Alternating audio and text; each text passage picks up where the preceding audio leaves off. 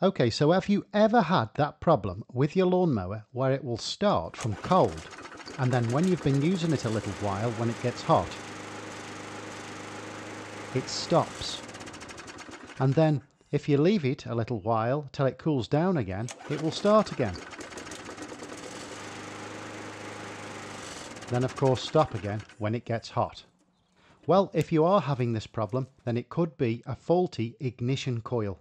And in this video, I will show you what's going wrong inside the ignition coil to allow this to happen, what's caused this problem in the first place, and some useful tips to never have this problem if your coil is still working well.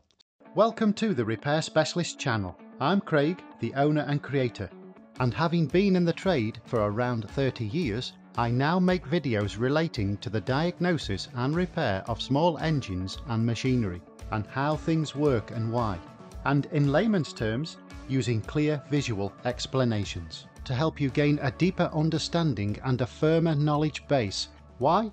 Because knowledge is power. So let's get to it. And supporting the information in this video is a free download checklist which I've made on my website for you. If you just take a look at that, that outlines checks to keep your ignition coil working tip-top and in good condition for many, many years. It's completely free, and there's a link in the description below which will take you straight to the page onto my website. So then, that problem, when we start the engine on the lawnmower, and it works absolutely fine for a little while, probably 5 minutes, 10 minutes, 20 minutes even, and then stops, completely cuts out, and it will not start again.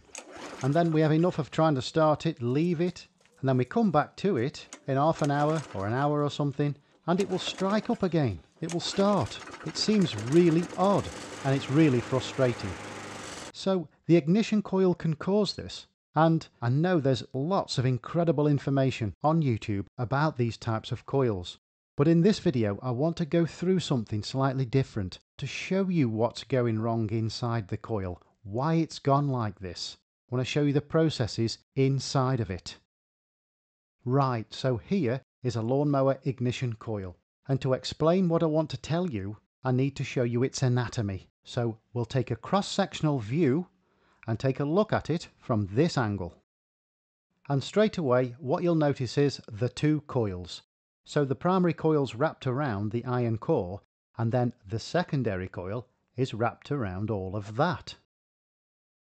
And quite a prominent but extremely important feature is the insulation, which we've got here between the iron core and the primary coil, here between the primary coil and the secondary coil. Then we've got a layer of outer insulation there encapsulating everything within. And generally, if we get problems with a coil, it's because this insulation is somehow degraded or damaged. And very shortly I shall be showing you how this can occur. But for now, let's take a look at the very basics of how this coil works in order to gain an appreciation of the importance of this insulation. Okay, so of course the ignition coil sits on the outside of the engine next to the flywheel, and as the flywheel turns, the fixed magnet on the flywheel interacts with the ignition coil in such a way that the ignition coil produces electricity that it sends through the HT lead to the spark plug to create a spark. So the important part of all of this is at that split second that the magnet passes the coil pack.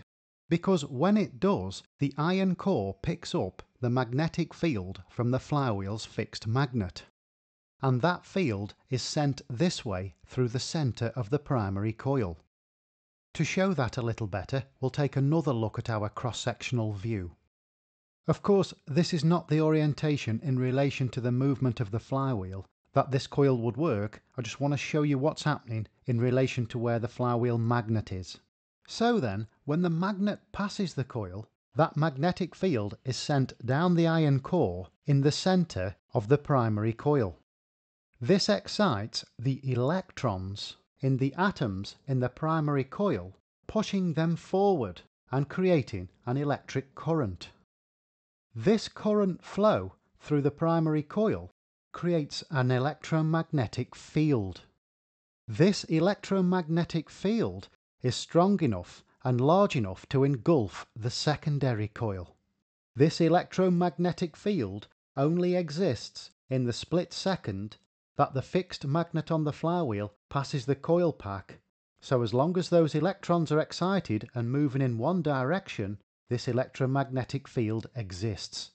And so when the magnet has passed by, the electrons in the primary coil are no longer excited.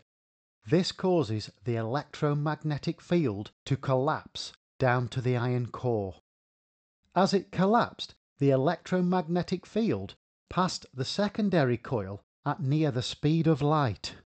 The field passing the secondary coil like this excited its electrons and set them in motion, just like when the fixed magnet of the flywheel passed the primary coil.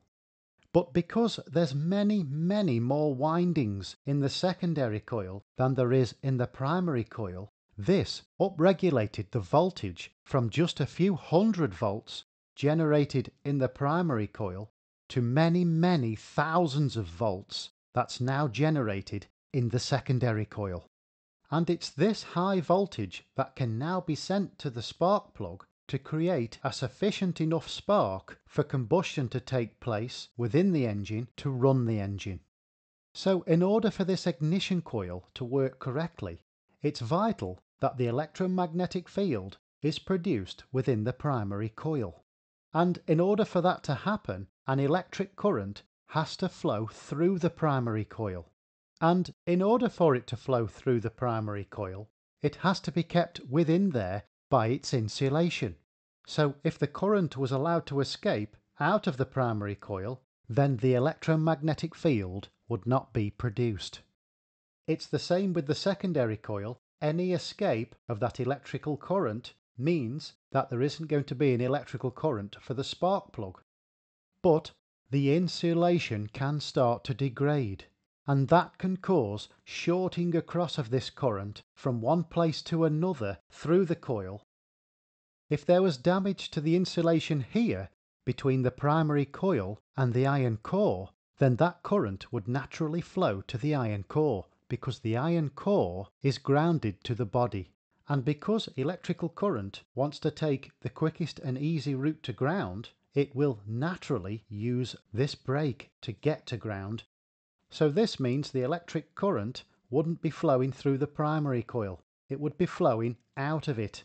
Therefore, no primary coil electromagnetic field can be produced. And basically, we're going to get problems wherever there's a short, and it would disrupt the whole system, and the coil would be bad. Any damage to the outer insulation would also cause problems, because any tiny cracks there would mean that fluid and moisture can enter the coil. And as we know, water is a good conductor of electricity, and so the electricity would naturally conduct out through the water if the water was bridging a gap between the coil and the engine ground. If there was a gap without water and the gap was near another area of the engine ground, it's highly likely that the electric current would sense a ground through the gap and then arc across to it, creating a spark as it does so. Again, this would disrupt the electric current moving through the coils, and so it's a little more understandable how this can happen and lead to complete failure of the coil. It doesn't work at all. But in our situation, where the coil does work when it's cold, but doesn't work when it's hot, how can that be the case? That seems a little more odd. Well, to answer that, we need to take a closer look at the insulation damage. We'll see that there's two main types of damage. If, like in this instance, there's a crack which is large enough to let the current flow out of the coils, thus disrupting them, then the coil will be bad, whether it's hot or whether it's cold. But if that crack is just too small to allow the current to flow out when the coil is cold, we must remember that when this coil gets warm, with heat expansion, then that crack will open slightly larger, and therefore it may open large enough to allow the electric current to then escape, and that's where the engine stops. And then, when the coil has cooled down, and then we've got cold contraction, it may well be that the gap goes too small again to allow the current to escape, and so the coil will continue to work whilst the gap is in this small state. And then of course when there's heat expansion once again, the gap becomes large enough to allow the current to flow out again. I will mention it once again though, that there are many factors that can affect an ignition coil and what can make it go bad. What I'm mentioning here is what's said to be a more common cause, and that's insulation problems, so that's all I'm covering. So finally, and most importantly, what is it that's causing it? And what can we do to prevent this from happening if our coil is running well? Well, usually, whenever a coil generates electricity for a spark, there's some type of regulation system within the coil to make sure that it's producing enough electricity for the spark plug to receive in order to run the engine efficiently. And so then, if ever a coil detects that there isn't a sufficient spark getting to the spark plug, it will upregulate the amount of electricity it's generating in order to make sure that the spark plug does get a sufficient spark. That's the theory behind most coils anyway. And that might sound good because it seems that the ignition coil has got it all figured out and it's creating a solution to the problems it's facing. But that's not the case overall, over long periods of time. Because whilst the coil is upregulating the amount of current, it's producing a lot of heat. And over time, this can produce heat damage within the coil, the type of damage we've seen to the insulation. So, what sort of things are we doing that can cause this then? Well, let's take an example of an incorrect spark plug. Each spark plug has a specific resistance down the middle of it that allows current to move in a certain amount of time at a certain level through it efficiently. If an incorrect spark plug is fitted where this resistance level is too high for this particular coil, then this coil is going to upregulate the amount of current it's producing the way we've just explained, and it's going to cause heat damage over time. It's apparently the same with the spark plug gap. Even if we've got the correct spark plug with the right resistance through it and the current's moving through it well, if the gap is too wide, then the current is going to find it harder to jump across to the ground electrode to create the spark, and that in itself causes resistance. Another one is the HT lead, the high tension lead that carries electrical current out of the coil to the spark plug. If the resistance level through this lead is too high, the same sort of problem. And this is apparently a more common cause of this issue. Also, if the spark plug cap isn't fixed to the lead properly the way it should be, then it could create small gaps between the lead and the cap, and this again can cause resistance for the electricity going out. Breaks in the lead, even if you can't see it with the naked eye because it's behind the insulation, then this again is going to create resistance for the electricity coming out of the coil.